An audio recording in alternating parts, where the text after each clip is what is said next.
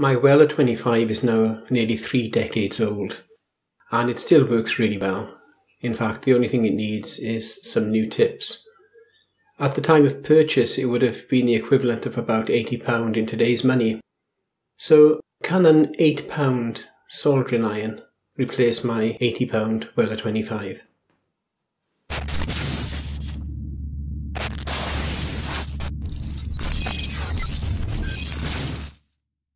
Hi and welcome again to Tech It Out. Those of you who've been following me on Twitter will know that I've been away for a week or so due to the fact I've been undergoing some eye surgery. But I'm back now, and I thought I'd bring you this small video on the Parkside soldering set or soldering station. It's the PL30B2, and it comes with a few extras included in the box. You can see the actual station there, nice little stand with the soldering iron. All looks nice in the pictures. You'll see what it's like when you get in the box. It's a 30-watt soldering iron. Comes with 2 soldering tips. One is pre-assembled and also 4 burning tips. 2 universal and 1 pointed. And a cone attachment as well. Soldering sponge and some solder. So it's quite a good little starter kit for somebody who's starting out. And at 30 watts, it's quite a decent size. You can do most soldering jobs. I wouldn't say it's really industrial standard, but I'm not going to be doing any really heavy-duty soldering. And this should suffice. And as it costs about the same as the price of the tips for my Weller, then I thought I'd pick it up and see what it was like. Now, I bought this as usual at our local cheap stores.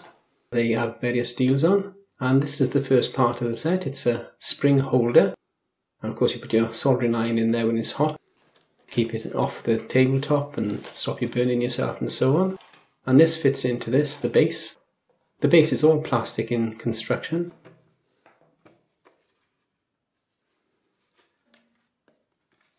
And it has a little drawer at the back here. If I just get it open, you'll see it has for some reason a hole in the bottom. Not exactly sure why that is. I was assuming it was to catch the drips of solder that came down, but obviously not.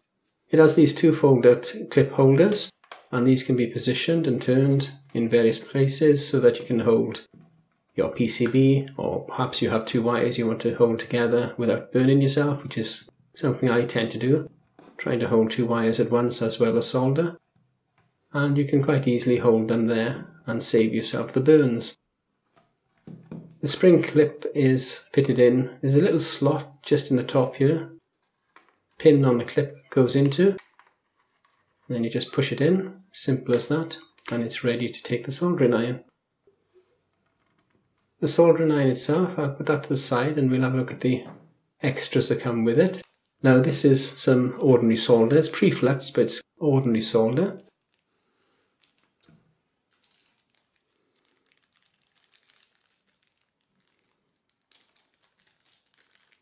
And then we have the sponge for wiping your tip on. Of course that needs to be wet before it's put in place. And then you have the tips. You have a straightforward screwdriver type tip. Flat edge,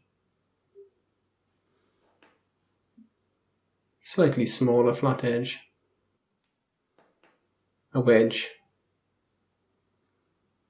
and a cone.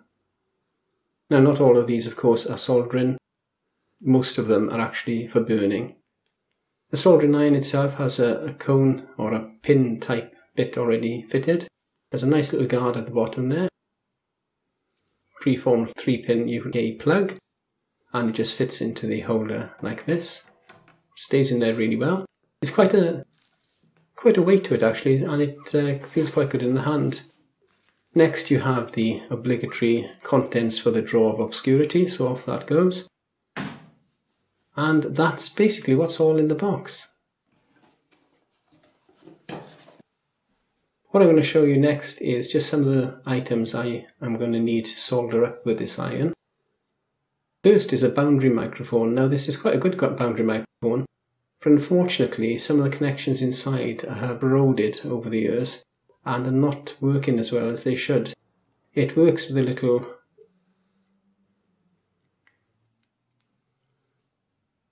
which fits in, and as you can see I've got a piece of paper in there trying to keep the connections in contact with it. So I'm going to take it apart, take the connections apart, resolder them so that they fit in properly and hold the battery in place.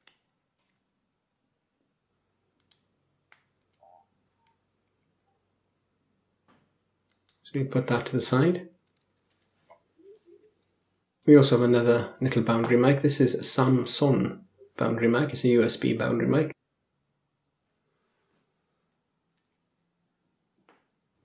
Quite easy to get into. Single screw in the middle.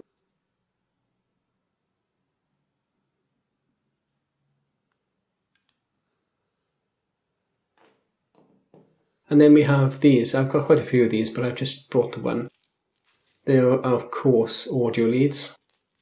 These are mono leads for a PA amp. And what happens with these, they corrode, and through movement and being pulled in and pushed out, the connections dry out or crack or break, and they need to be all cut and resoldered. So I've got about 4 of those I need to do. I've got a few projects. There is one other project as well, which I'll show you in another unboxing video. Quite an old item. But for now though, thank you for watching.